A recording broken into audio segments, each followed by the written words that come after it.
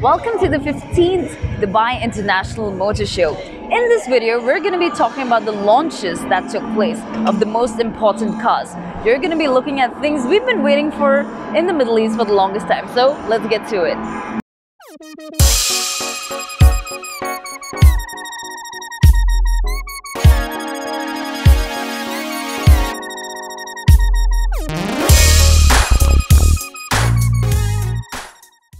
Launch number 1, the Land Rover Defender. Much awaited here in the Middle East, and we're so glad that it got launched here in Dubai. The car comes in two types, which is a short wheelbase and a long wheelbase, which is a 5 and a 7-seater respectively. The car produces 395 horsepower and with the engine of 3.0 inline 6.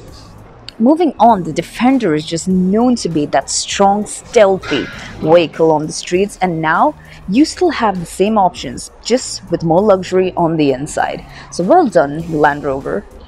The C8 Corvette Stingray has been awaited yet again for so long, and one of my favorite things about this car is the way it looks.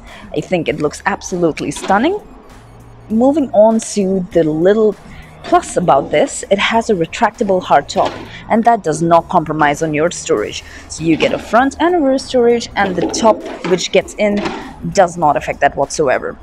Coming over to a little about the specs, it is a 6.2 LT2 V8 with 495 horsepower, giving you 0 to 100 in 2.9 seconds, and hey, that is quick.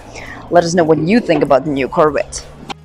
Moving on to the next one from good old Nissan, which is the Nissan Sunny. Been around for decades on end, probably the early 70s up until now. The Sunny this time looks better than ever because it is based off the Maxima. It has the V-Motion grille, has the LEDs which look similar to that of the Maxima, and looks absolutely stunning. So really good job with redesigning the entire Sunny Nissan. Moving over to our next brand, which is the Mitsubishi Outlander. This Outlander is hybrid, so it has 2 electric motors and a 4-cylinder 2-liter engine. So there you go, hybrid. And that pretty much helps you save the environment and at the same time looks into fuel efficiency. So that is a really good choice, and well done to Mitsubishi. This car looks really good as well. Really happy with the way the new shape looks. And last but not least, we do need something to seat many. Coming into the section of vans, we have the GAC GN8, competing alongside the Honda Odyssey and the Toyota Previa. This car is a 2-liter turbo engine with 201 horsepower and 320 Newton meters of torque. It is the new segment for GAC, and I believe that they've definitely come hard with their game in regards to the van section.